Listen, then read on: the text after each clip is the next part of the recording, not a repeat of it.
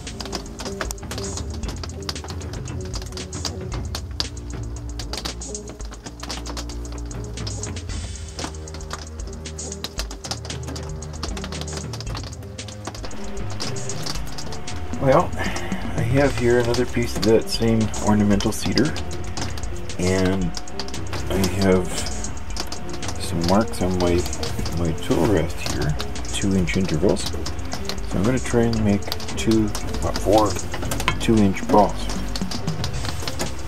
And we'll see. We shall see.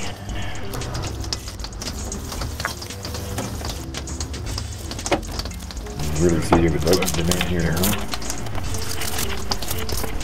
Okay. Enough of that stuff flying off of there.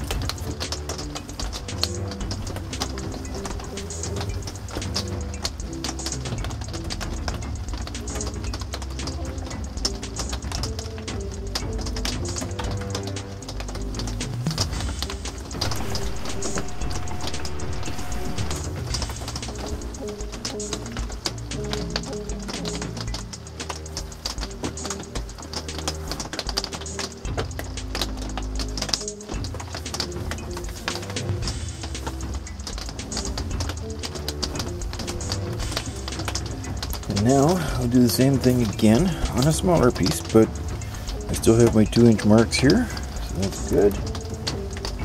Let's start with that.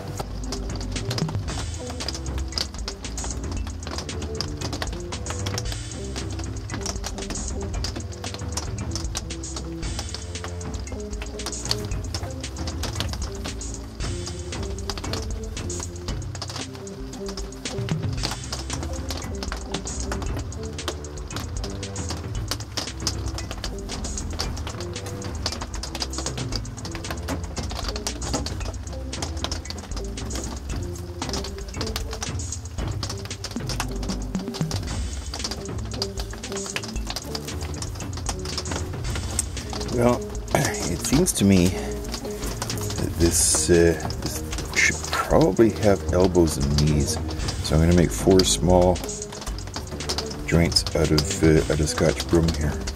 See how it goes.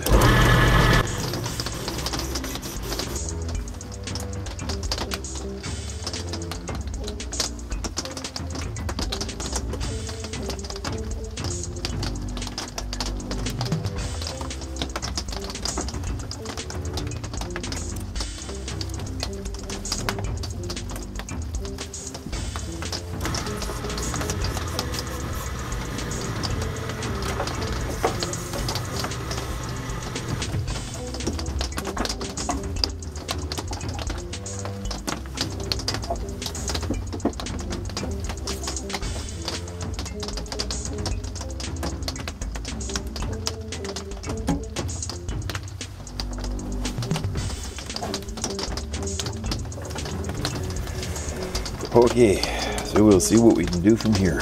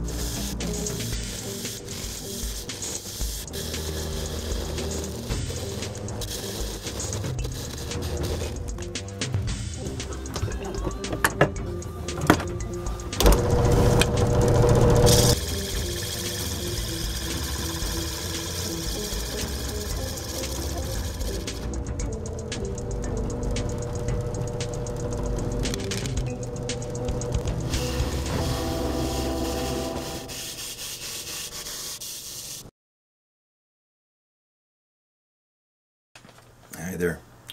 There's a lot of ideas tried in this project. Some of them worked and others, well, you just didn't see them. The basis for how he works is on the back of each hand and foot there is an eye screw. Through that eye screw there is a piece of cord that feeds through the rest of the arm or leg and into the body. When it comes up through the neck, those cords are then tied onto a hook that's on the bottom of the head. So when you twist the head, the arms and legs tighten up. Gives you pretty good range of motion and works quite well. For the eyes and nose, I drilled a shallow hole in the back of each one. Then I took a piece of 16 gauge copper wire and I put that through a pop can and then glued that pop can to the back of the antler. Trimmed it around so you can't see it. I'm going to send another shout out to Carl Jacobson. He's not only the inspiration for this project, he's the inspiration for so many others. And now I just wonder, can you imagine the size of bear that he could turn on that new lathe of his? Carl Jacobson at woodshop.tv. The other one that I want to give a shout out to is Peter Brown. Peter's an artisan. Peter does all kinds of different things in his show. You just never know what to expect.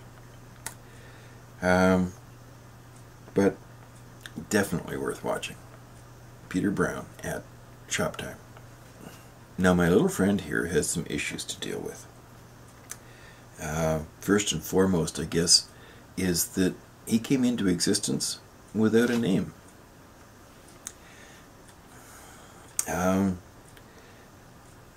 I don't have prizes for something like this, but we were wondering if you had any suggestions as to what his name should be.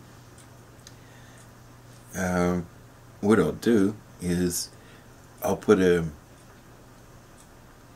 all the names that you guys suggest into a hat, and next week we'll draw the names, and we'll find out what his name is. Sounds like a plan. And while he has a heart of cedar, he does have an alter ego.